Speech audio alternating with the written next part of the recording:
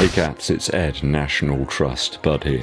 Today I've got a quick race preview for you for the immortal Stourhead 10K.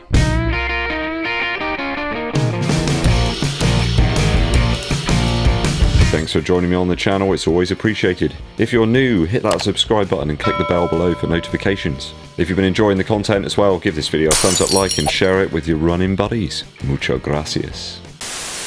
The Stourhead 10K is an event that I last did back in 2019. Seems like only yesterday, but it was many days ago in fact. There's a load of other events going on around the 10K on Saturday. There's an acrobike mega sprint. You've also got the middle distance and triple crown. I'm just doing the 10K though. There's loads of other maniacs that are going to do more stuff. Swimming and biking and all sorts. Best of luck to gunners, by the way. Best of luck, buddy. Good to be back to racing again on a 10K road and trail route. It goes around the beautiful Stourhead estate. This is one of those races though where I get to a certain point and I'm going to be thinking, I really need to do some more hill training. There's a good 50% of quiet roads here along with some forest trails. I think my first attempt I logged about 564 feet of elevation over the route. I think most of that is over miles 2 and 3. There's a steady climb and you've got a flatter section after that. There is a bit more climbing to be done though. Towards the end I think there's another 140 foot climb in the last half a mile or something. Lovely. Time on the last effort was 45 minutes 34, an average pace of 7 minutes 11 seconds per mile. So it'd be great to improve on that, and I think I probably can by quite a considerable margin. I think I smashed it out way too fast in the first mile on the last attempt. Tactics then were really try and make use of the downhill. I think I ran about 6 minutes 15 seconds for the first mile, which is, yeah, it's probably a bad idea. Although maybe not.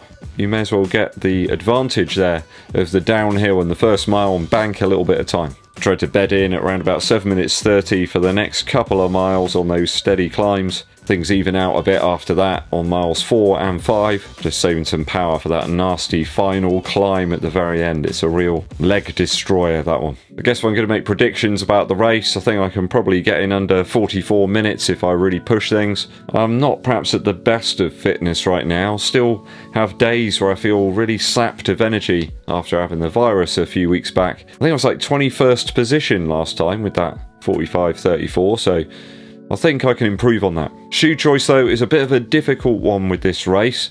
There's quite a few different terrains and surfaces that you have to contend with. I don't recall myself getting particularly muddy or dirty and sort of running through some really slippery areas at all last time. I think I used the Tiger 5 and yeah, it worked okay, but I mean that's not the lightest or most sort of propulsive shoe in the world. I think the main worry I suppose is the forest-based section of the route, where you might have had some rain and things might be a little bit boggy or squidgy. There's just so many different variables, you can't really know what it's going to be like in there. At least over the next few days it does appear to be pretty much dry in this local area, although temps could get up to about 20 degrees, and I know that the organisers have put out an extra drink station for the bike section that's going on a little later. I'm certainly going to be taking some water with me on my run. You might say, what, for a 10K? But if it's going to get warm, I always struggle in the warm temperatures, and if there's nowhere easy to fill up or grab drinks on the way, then I'm going to need to take something with me this time. It's not my preference, but if that's what I've got to do, then that's what I've got to do. The Tiger 5s felt a little bit like overkill last time in terms of outsole grip. As I say, the shoe isn't all that heavy, but I think I can probably get away with more of a road shoe this time around. Perhaps going with something a little lighter and a little less trail-like on this occasion. I think in fairness here, the ratio is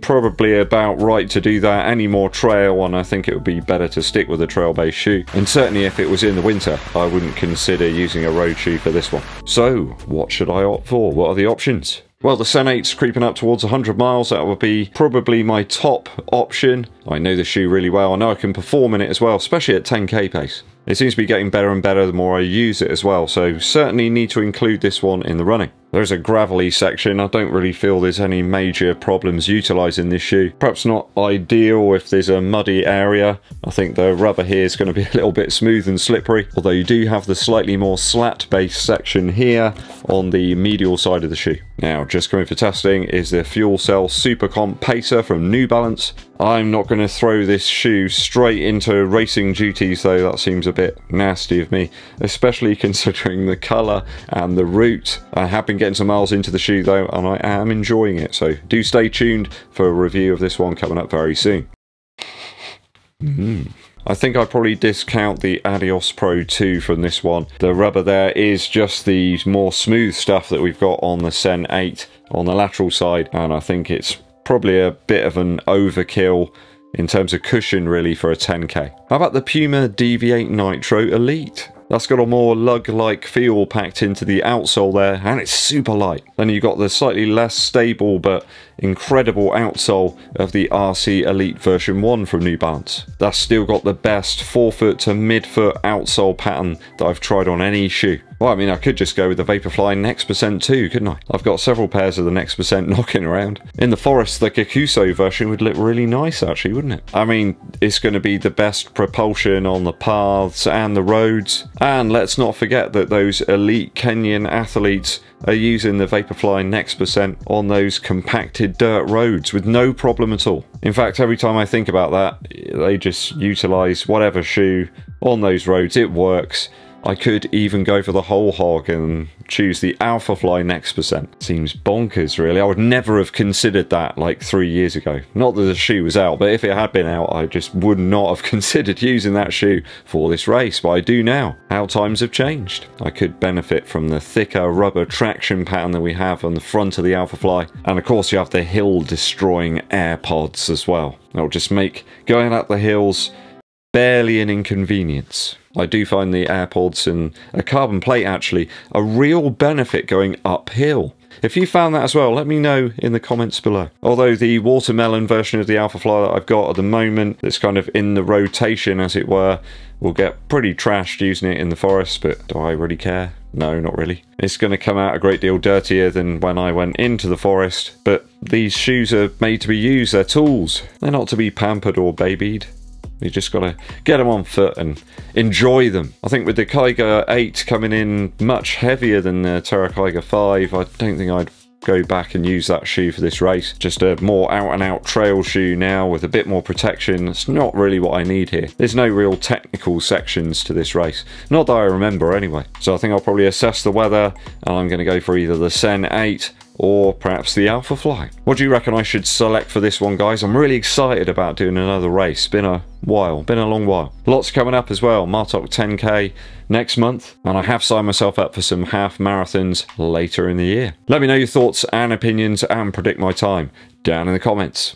Musical interlude time. I discovered Damon Albarn has released a new album. Just completely missed it. It's not an awful lot of a fanfare, I suppose, about this one. The nearer the fountain, more pure the steam flows. What a great album title that is. The first track, which is the title track of the album, is bordering on ambient, I suppose. Very calming music, this. Perhaps if you're going out on a long run, it'll really get the brain thinking, ticking over, you know, thoughts. Really long, drawn out sort of sounds here. The Cormorant is also a similar vibe. Beautiful chord changes though when they do happen. It's almost like I'm being transported back to sort of like the mid-90s there with some of the sounds of Damon Albarn's voice. It's a beautiful reverb on there. You can almost sort of sense he's there just in the corner singing away. Royal Morning Blue has a very DIY feel about it, like drum machines in the background there. I guess there's almost like a hint of Tom York about some of it. Not quite as technological, I suppose, but a more human feel. On Combustion, I almost get the sound of Roxy music. You've got some wild jazzy brass. Giraffe Trumpet C is bizarre. Some wonderful drawn out piano chords. I could imagine sitting listening to this album while just watching the sea just come in, the waves crashing there. A beautiful thing. It's very odd. You may not like it at all if you like your pop music, you know, 3 minutes and that's it, but you should check this one out if you like something that's a little different. Damon Albarn, With his new album, the nearer the fountain, the more pure the steam flows. Right, I hope I've chilled you all out with that musical interlude. If you haven't done so already, guys, hit that subscribe button and click the bell below for notifications of when we launch the new videos for you. And it really does help us out if you give this video a thumbs up, like, and share it with your running buddies. My name's Eddbud, and I'll be seeing you